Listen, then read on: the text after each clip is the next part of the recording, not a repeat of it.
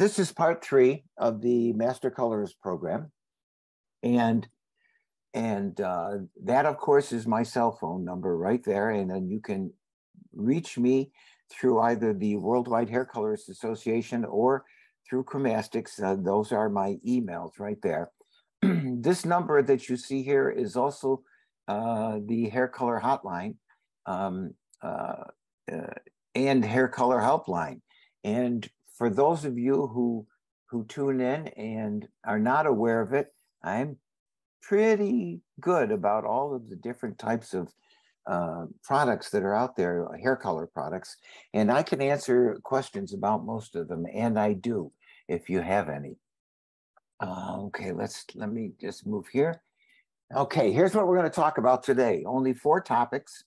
The level system, I want to tell you where it comes from and a few interesting facts about the level system. And then, really important, I think, is eye color and skin tone and why they're important and what they have to do with the hair color when you're doing hair color. The third thing I want to talk about is texture and why it's very important. And then the last thing is translucent and opaque. A lot of people don't quite understand what these mean.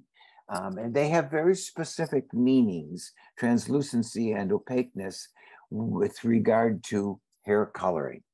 Okay, so here we go. I'm going to start with the level system. And by the way, y'all can interrupt with the Q&A at any time if you would like. Now, the level system, remember that the level system is based on light reflection, light from the sun. And if there's no light from the sun whatsoever, then it's a 0 on the scale. If it is full sunlight, then it's 100 on the scale. The scale goes from 0 to 100. Now, human beings, us, we can only see about 40% of light reflection. And what this means is that when we see a reflection of about 8, 9, 10% of sunlight. So if you have an object, anything, whether it's hair or a desk or a block, whatever it is, if it reflects back 8% of the sunlight, then we call that color, if it's on hair, black. And when we see a reflection of about 43% of the full sunlight, we can't look at it anymore because it's so bright that the retina of our eye will burn. So your eyes automatically close. It's one of those reactions. You can't look at the sunlight because your eyes just close automatically. So when we have 43% of sunlight reflecting back, that's what we refer to hair as lightest blonde. So the visual scale for us is between 8% and 43% of full sunlight. Now, of course, it works the same if you're indoors or outdoors, or if it's reflected light, or if it's light from an incandescent bulb or fluorescent bulb, but other things influence it when it's not sunlight. Okay?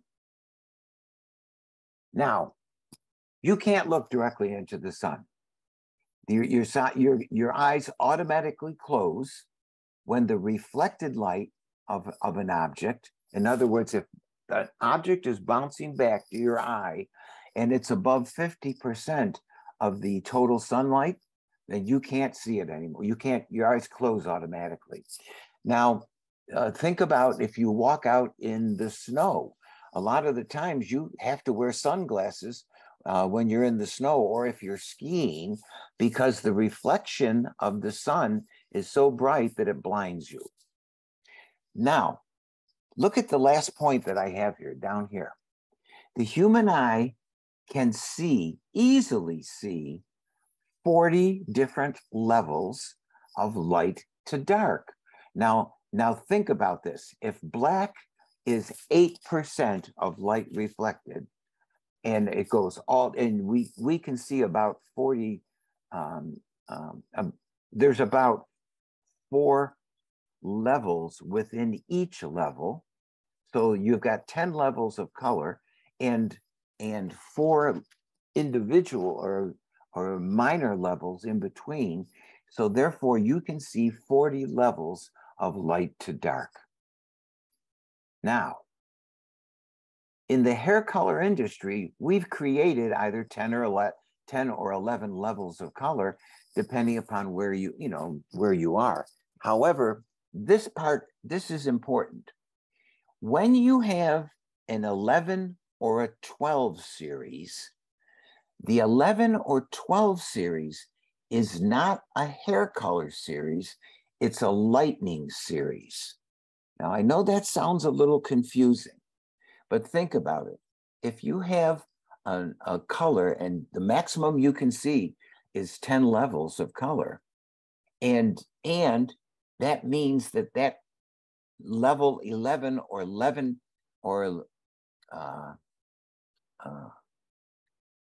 level 12 color has to have color in it, and that color is in fact level 10. I know that's very bizarre the way that it is, but it's just one of those quirky things from our industry. It's the way that things work.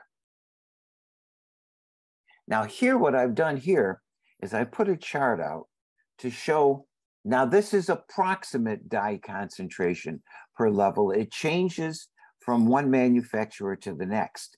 And this is also on the American system, because notice that it has level 10, 9, 8, 7, 6, 5, 4, 3, 2, and 1. There's in certain European systems, they have 11 levels, and you have a level in between here that's between 1 and 2, and it's darkest brown or brown black. Now, there's something else that you will notice about this, and that is that the numbers, that this is not a linear graph. So in other words, between a level 10 color and a level 9 color, oh, wait a minute, I put this on silent and it's ringing. Anyway, between a level 10 and a level 9 color, you'll notice that it's not just double the dye load. In fact, it's 1.5 goes up to 3.5. But then look at what happens when you jump from a level 9 to a level 8 color, which is a light blonde. So this is lightest blonde. This is very light blonde. This is light blonde. But notice that the jump here is, whoops, what happened? That the jump here is in fact double the difference between a 9 and an 8. 3.5 and 3.5 equals 7. But look between an 8 and a 7, between a light blonde and a medium blonde, then it jumps up 3 more points. So it isn't double what you think here. In fact, it's only 3 points higher, 3% higher. Now these numbers are not concentrations of grams. These are based on molecular weight. So these numbers are just units. They're not numbers as we know them. We use them in the lab, is what I'm saying. Now, because the progression of dyes per level is not linear, you cannot mix a level 10 with a level 1 and get a level 6. Now, let me go back and let me show you. Whoops, again, I went the wrong way. Now, if you have a level 10 color and it's got 1.5% units of dye in it, and a level 1 color has about 40 units of dye, now look at the total together, that comes to 41.5. Divide it by 2 because there's an ounce and an ounce, and that means your total is about 20, a little bit less than 22, right? Now look in the chart here. So what happens is you've created a light version of dark brown. So the only time that you can do two colors that are similar is when you're mixing two colors that are one away from the target. So in other words, if you need a 6, you can mix a 10, you can mix a 7 and a 5 to get a 6, because that will give you almost exactly what you want. Sometimes it's off by a little bit, but it's usually pretty close. Let me see what Trey says here. Trey says, on a level 6, would gold be the lightest, followed by copper red? Okay, this is interesting.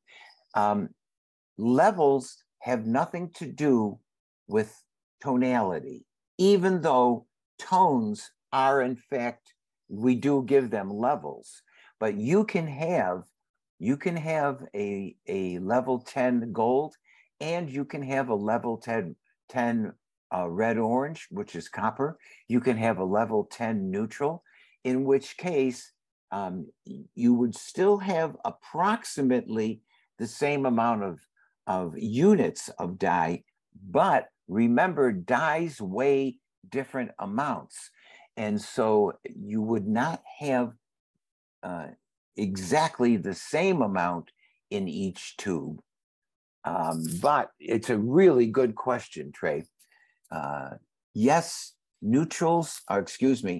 tonality is part of the system, but it's not what the system is based on. And yes, ash can be the darkest, particularly when it's a blue ash, but it can also be a super light ash, almost platinum or silver. Okay?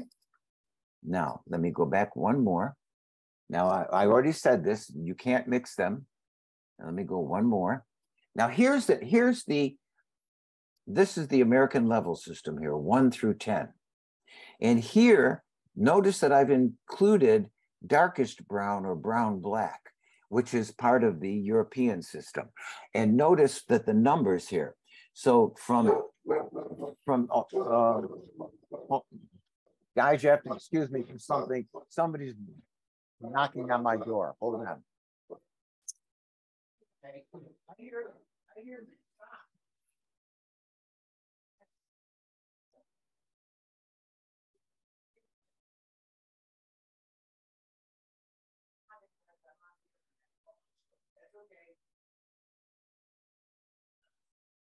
do whatever you have to do. Oh, okay.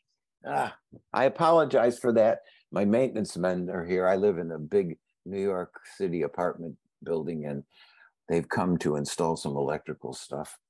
Sorry, guys. Anyway, and you'll notice that they jump by about 3.6%. This is, so in other words, it's almost 4. But in that 3.6%, you can see each individual percentage. So therefore, you can actually see 4 levels within each one. Now, notice here that what I've done is I've done a visual representation of the percentage of light reflection. Now, that's different than what we were talking about earlier. The percentage of light reflection is how we see color. Now, you can have a dark blonde or a medium blonde or a light blonde. That's any tonality that you want. However, they will be slightly different depths within the individual level depending upon the tone. So back to what Trey was asking earlier, if I have a dark blonde, but it's a golden dark blonde, it will appear lighter than an ash dark blonde, which will appear much cooler. So Trey has another question here, and he says, does the light reflection or absorption of the tone influence the lightness of, yeah, it absolutely does. Because if you have, remember that inside each level, there's 3 additional ones. So you have 4 different levels of color at each one. I'll show you another slide here in a second. And, well, actually, let me just go to it right now. Oh, no, that's not it. What happened to it? Oh, let me go back. Okay, let me look here. Now, okay, let's just say that we're working with level 6, which is dark blonde, almost universally. Almost everyone uses dark blonde at level, you know, thing. But a dark blonde, remember, dark blonde, before you reach the transition level of lightest brown, you have 13, 14, 15,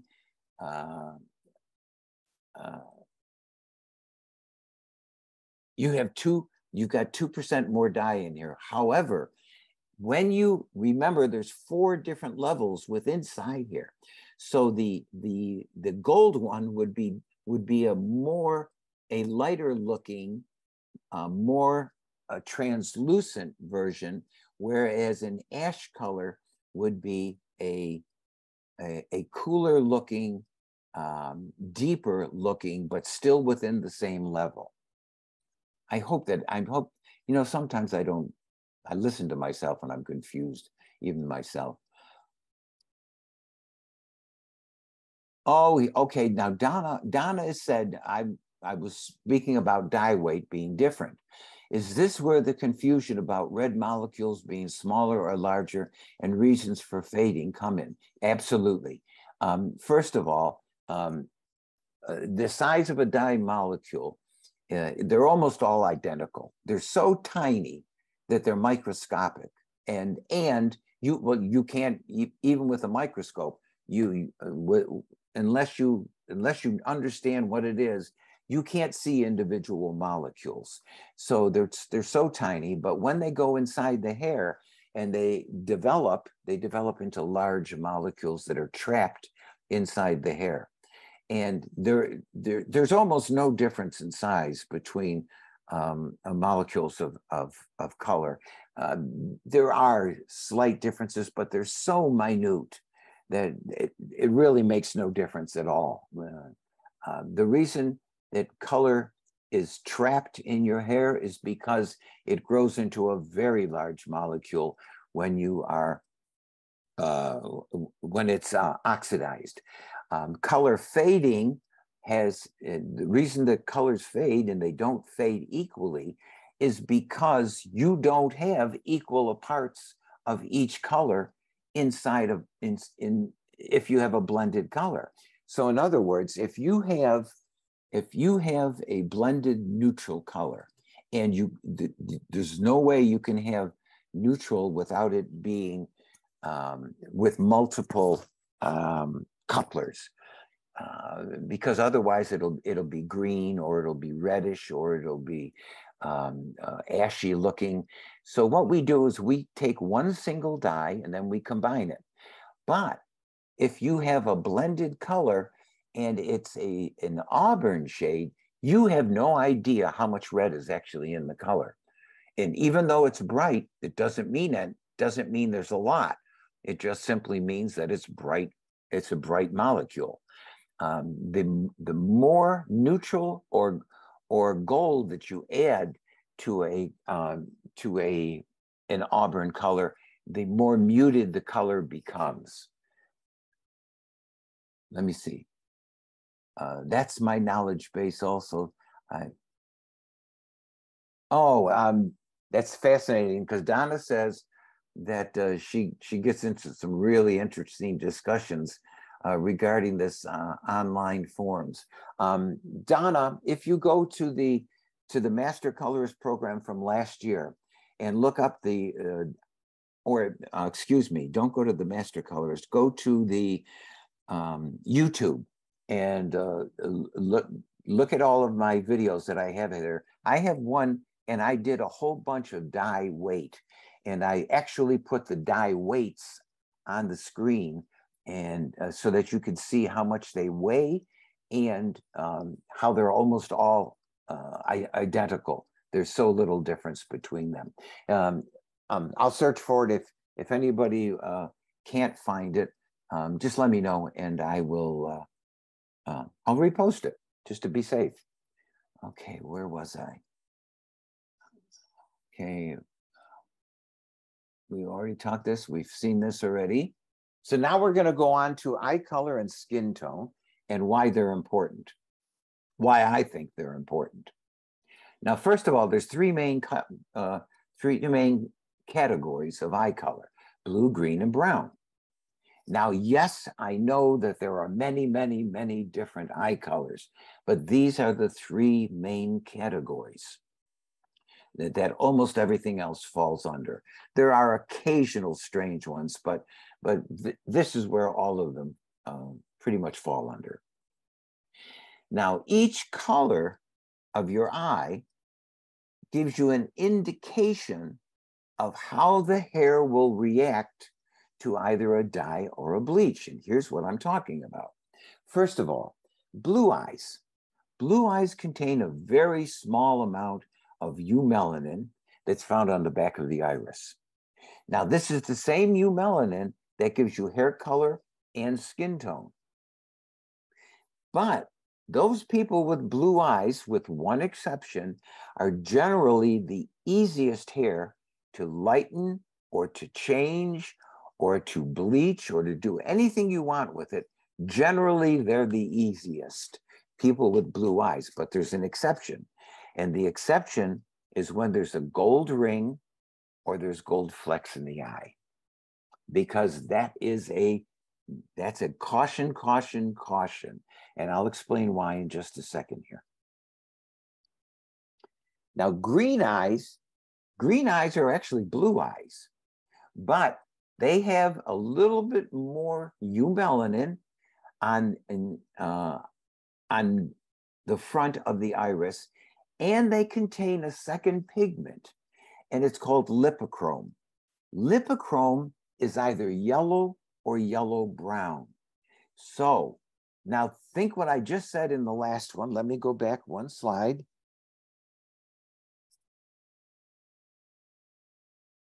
Oops, I went the wrong way again.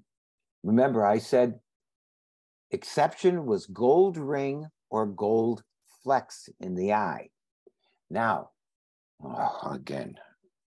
once again, if you have a gold yellow or a ring around the eye and flecks, that generally means, not 100%, but generally it means that there's pheomelanin hidden in the hair, even blondes, and you can't see it. But boy, when you try to lighten it, you get into trouble. You get into a lot of problems with lightening hair that has hidden pheomelanin in it. Next. Now, brown eyes contain a larger amount of eumelanin on both the front and the back of the iris. Now, the larger the amount of eumelanin, the darker the brown will look. And the darker the brown, the more difficult to lighten natural color. The darker the brown, the larger the granule that holds the pigment, the natural pigment inside. And if you have hazel eyes or green-brown eyes, that means you've got a red pigment and you are doubly in trouble, because if they're darker green-brown or they've got a golden ring around them or flecks in them, you're going to pull red, red, red and not be able to lighten the hair to the palest possible color without doing tremendous damage to the structure of the hair. Now, the next thing is the depth of the skin, because the depth of skin color is an indicator of the lightest the hair can be safely bleached. And why? Because the natural protein of human hair is yellow. And the darker your skin, the darker the yellow. And that's why not everyone can be bleached to pale yellow.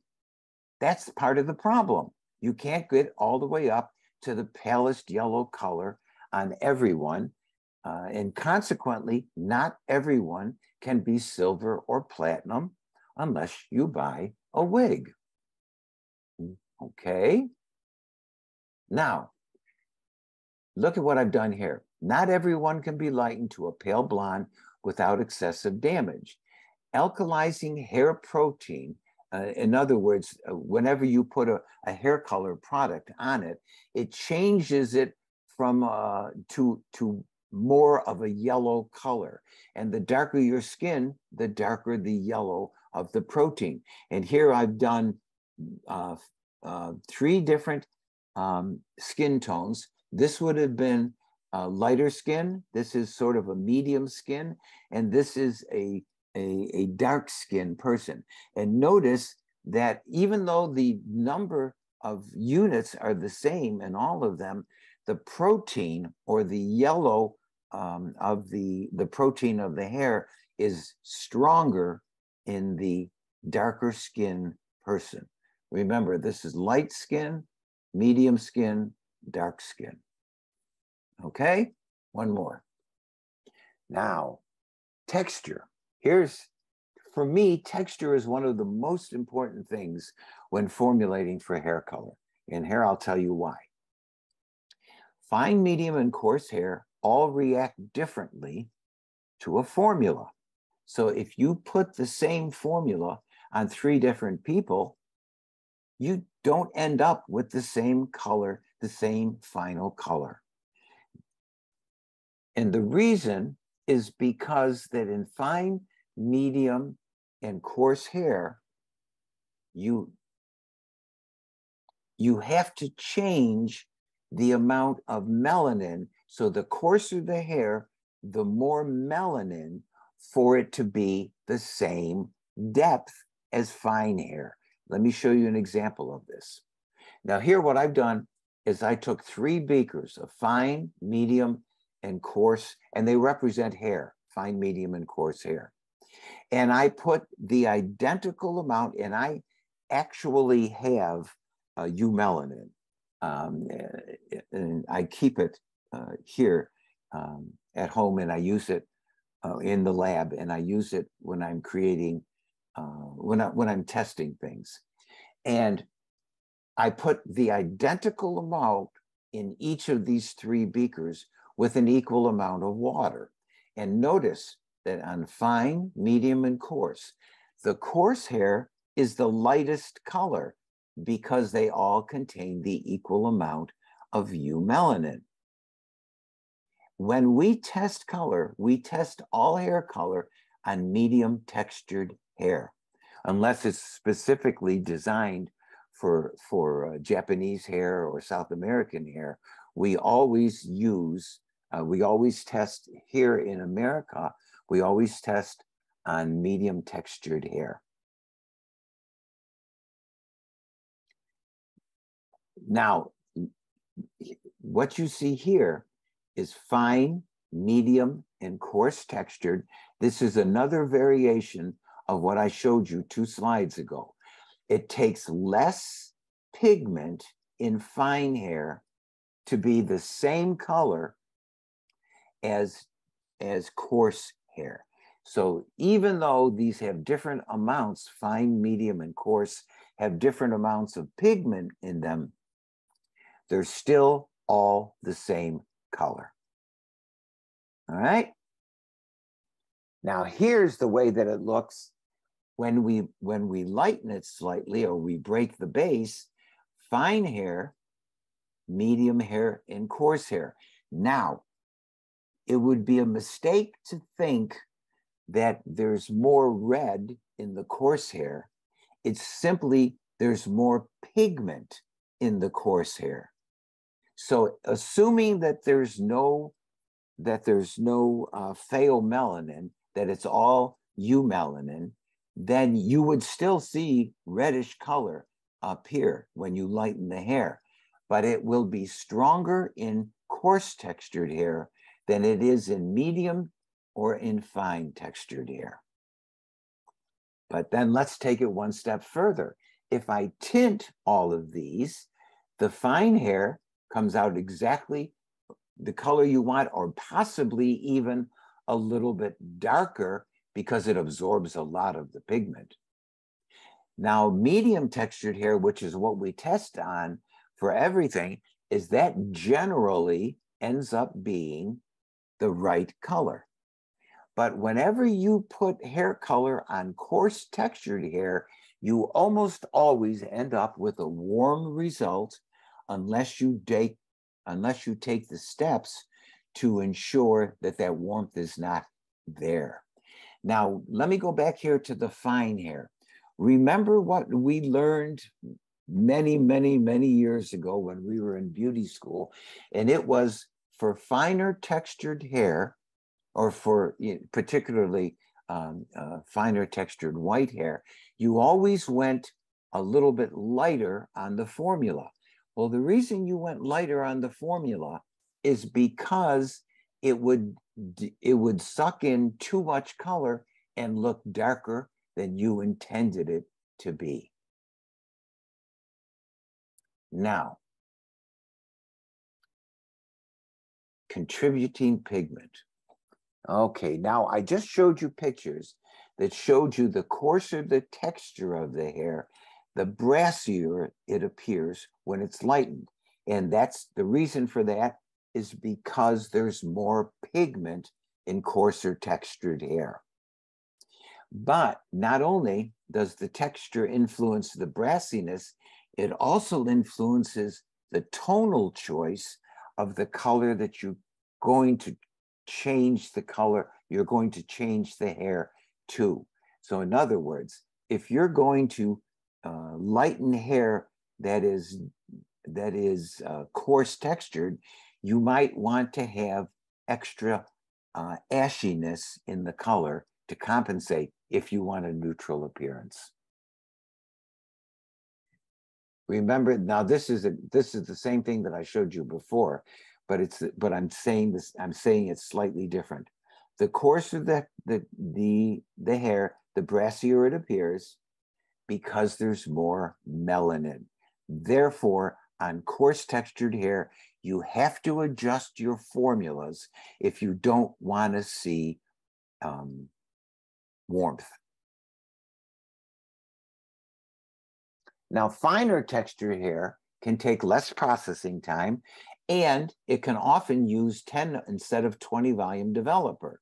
You can use lower volume developer even for gray coverage if the hair is fine textured. Sometimes you use a lighter formula, use a lighter shade formula, but remember that finer textured hair is the easiest hair to damage. Coarse textured hair, sometimes you've got to go from 30 to 45 minutes of processing and to let all the color get into the hair and to process properly to its fullest size. And sometimes you need a higher volume of developer, particularly for gray coverage. Instead of 20, you might need 25 volume. And you need a heavier concentration of dye, which means you can either add concentrates to your hair color formulas, or you can tweak them by adding a slightly deeper version of the color that you're creating. Now, this is something that most people do not pay attention to. Oh, wait a minute, Donna said something else. I was taught to lessen the timing, not adjust the formula for finer hair. You can do that if you want. You can do either one. It makes no difference to me. However, remember, if you shorten the processing time, your color generally, not always, but generally will fade a little faster because the dye the molecules have not completely developed to their maximum size. Okay? Now, notice what I say here, that texture is very important because it varies by ethnic background. Think about Japanese hair, which is generally very coarse and very straight, and it's some of the most difficult hair to do anything with, to change the color. But so is Middle Eastern hair.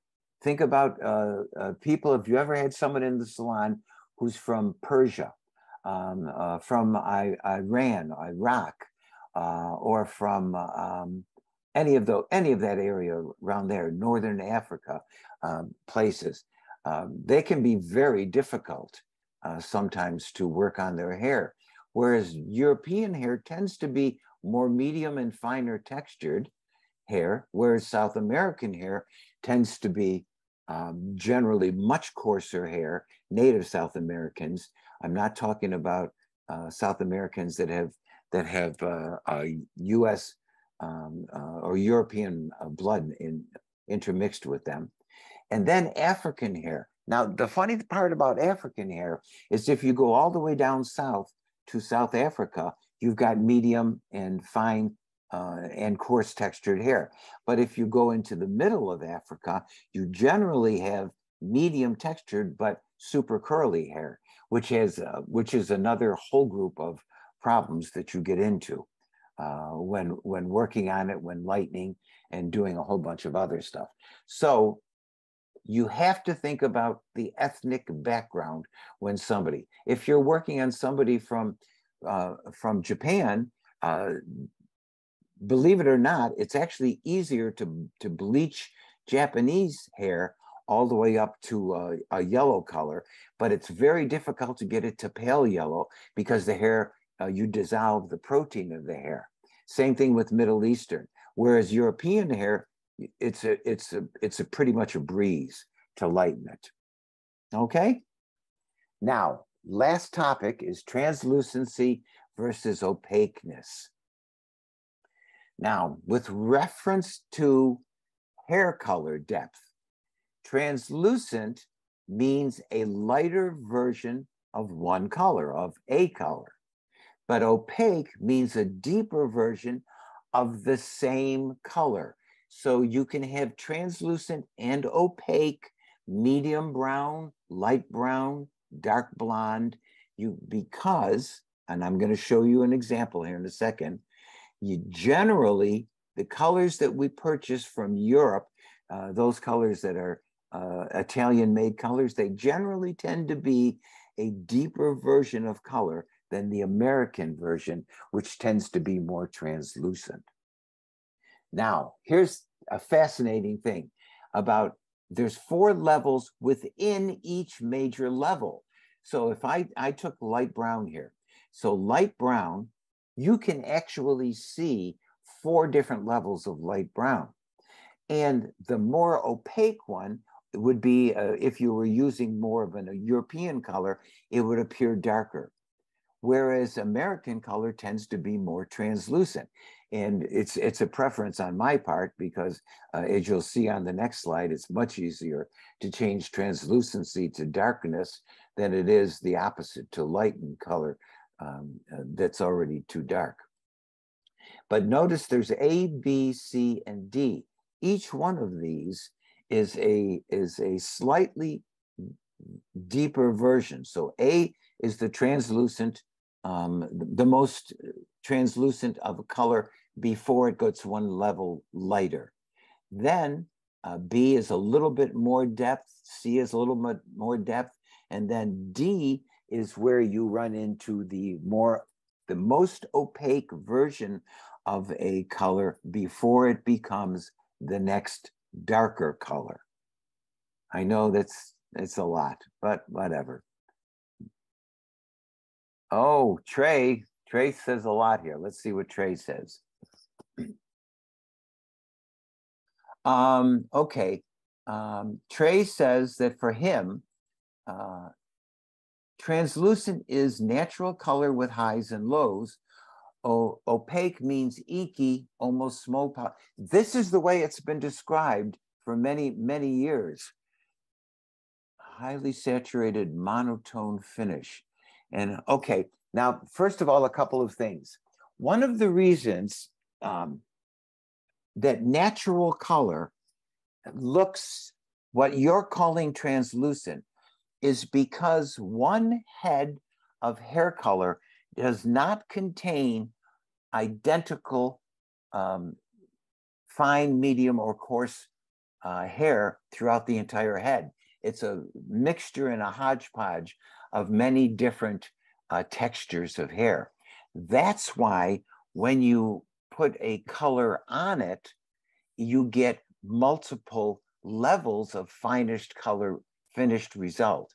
But when you have a very monotone finish, which means it's all looking identical, it's generally because the color that you have used is deeper than the color designed for medium textured hair.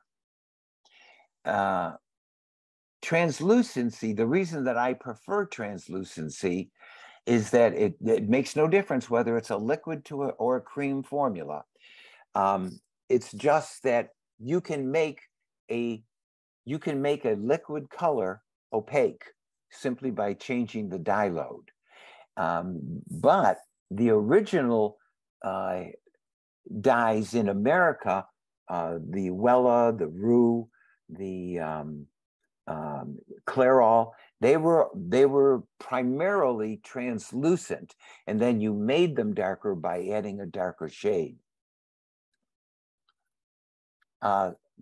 Longer lasting color doesn't have to do so much with whether it's opaque or translucent, but what it does have to do with is two things: the timing, how long you leave the color on, and how blended the color is. In order for a color to be, for an individual shade of color, for instance, a red shade, in order for a red shade to be longer lasting, you have to have less, a smaller amount of softening or gold or neutral in the formula. The more gold or neutral you have in the color formula, the faster a red color will fade. The same thing, well, it doesn't apply to everything. For instance, gold colors, not gold colors, blonde shades tend to fade the least, not because they actually fade the least, but because they're lighter shades, and therefore, even when they fade a little bit, the hair is already light. So it's an optical illusion. Darker colors tend to fade the fastest because as soon as there's a little fadage in a darker color, they tend to become warm, reddish looking, and they get bizarre tones and lighter. Donna is asking, are we talking about natural color or formulas? Trey was just talking about what his interpretation of translucent and opaque meant. But translucency and opaqueness applies to everything. Anything can be more translucent or a lighter version at the same level, or it can be more opaque at the same level. And that applies to any tonality whatsoever. Now, oh, and this is what I said earlier.